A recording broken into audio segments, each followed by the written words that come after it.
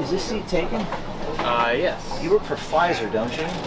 Ooh, You're no, on. I'm not doing this. You're a scientist at Pfizer. Dude, do not. You- Absolutely not. What are you doing right now? So you're on camera saying that the antibodies, if you've had COVID, are better at that point than your vaccination.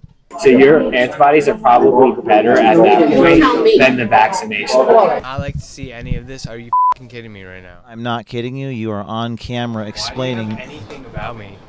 Well, here's a video of you talking.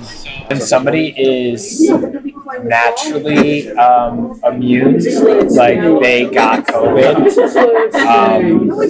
they probably have better, like not better, but more antibodies against the virus. You work for Pfizer. Sir, would you just tell the public what you've said privately? You're welcome to drive away if you'd like, but I'm standing in a public parking lot here. This is the most important public health issue of a generation. This is an incredibly important issue. You're a scientist for Pfizer. For Pfizer.